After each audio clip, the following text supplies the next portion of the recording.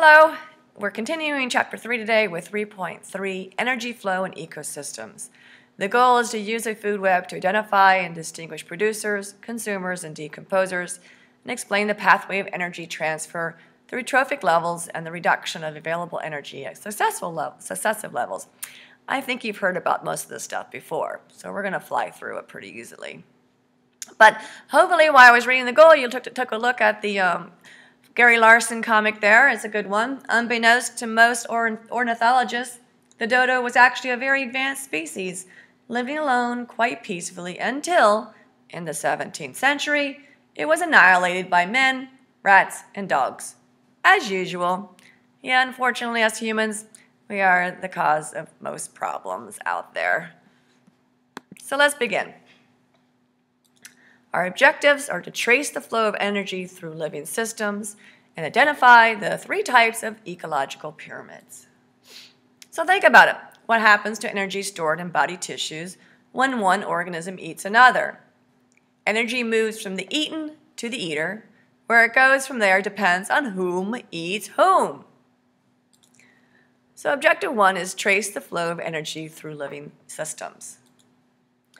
A food chain, as you should know, is a series of steps in which organisms transfer energy by eating and being eaten. Food chains can vary in length. An example from the Everglades is shown. In some aquatic food chains, such as the example shown, primary producers are a mixture of floating algae called phytoplankton. These producers are eaten by small fishes, such as flagfish. Larger fish, like the largemouth bass, eat the small fish. The bass preyed upon by large wading birds, such as the anhinga, which may be ultimately eaten by an alligator. There are 4 steps in this food chain. 1, 2, 3, 4. All right, the top carnivore is 4 steps away from the primary producer. But in most ecosystems, the feeding relationships are much more complicated than the relationship described in a single, simple chain, because many animals eat more than one kind of food. Ecologists call this network of feeding interactions a food web. An example of a food web in the Everglades is there shown. Each pathway through a food web is a food chain. A food web, like the one shown, links all the food chains in an ecosystem together. The food chain presented earlier is one of the many that make up this web. Producers die without being eaten. In the detritus pathway, decomposers convert that dead material to detritus, which is eaten by detritivores, such as crayfish, grass shrimp, and worms. Pig, frogs, krillfish, and other fishes eat the detritivores. At the same time, the decomposition process releases nutrients that can be used by primary producers. They break down dead and decaying matter into forms that can be reused by organisms, similar to the way a recycling center works. Without decomposers, the nutrients will remain locked in dead organisms. So they're muy importante.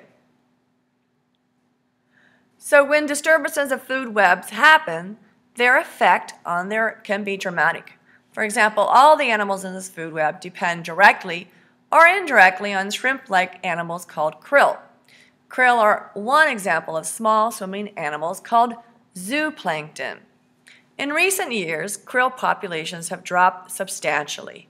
Given the structure of this food web, a drop in the krill population can cause drops in the populations of all the other members of the food web shown.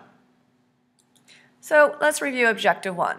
Trace the flow of energy through living systems. Energy flows through an ecosystem in a one-way stream from primary producers to various consumers. Objective 2. Identify the 3 types of ecological pyramids. All right.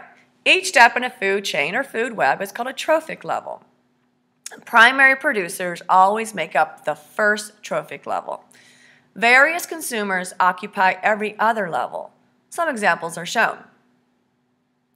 Ecological pyramids show the relative amount of energy or matter contained within each trophic level in a given food chain or food web.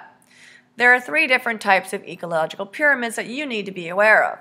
Pyramids of energy, pyramids of biomass, and pyramids of number. So let's look at each one of those individually. First, the pyramid of energy. There is theoretically no limit to the number of trophic levels in a food web or the number of organisms that live on each level. However, only a small portion of the energy that passes through any given trophic level is ultimately stored in the bodies of organisms at the next level. Organisms expend much of the energy they acquire in life processes, such as respiration, movement, growth, and reproduction. Most of the remaining energy is released into the environment as heat. Our bodies are warm, a byproduct of these activities. Pyramids of energy show the relative amount of energy available at each trophic level. On average, only about 10% of the energy available within one trophic level is transferred to the next trophic level. The more levels that exist between a producer and a consumer, the smaller the percentage of the original energy from producers that is available to that consumer.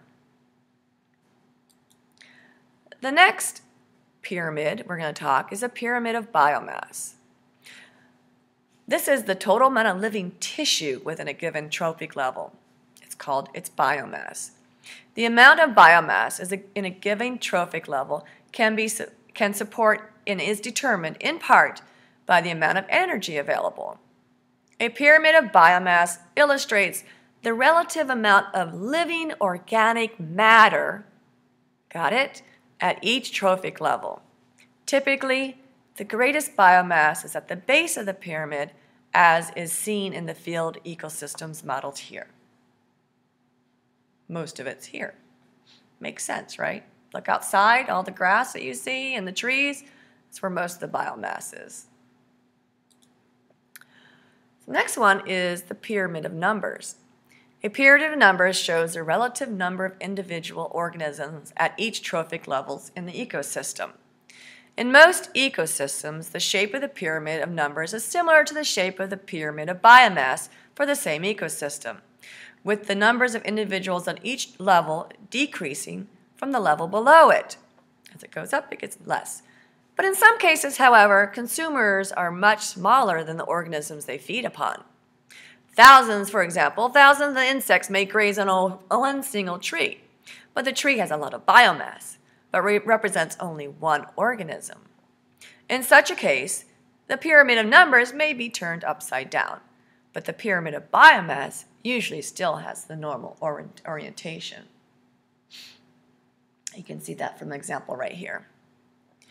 So, objective 2 is to identify the 3 types of ecological pyramids. So the ecological pyramids show the relative amount of energy or matter contained within each trophic level in a given food chain or food web. And there again, there are 3 different types. Pyramid of energy, which shows the relative amount of energy available at each trophic level. A pyramid of biomass, which illustrates the relative amount of living organic matter at each trophic level. And third, a pyramid of numbers, which shows the relative number of individual organisms at each trophic level in ecosystems. So for review, can you trace the flow of energy through living systems and identify the 3 types of ecological pyramids? And here's your cute picture while I turn off the video.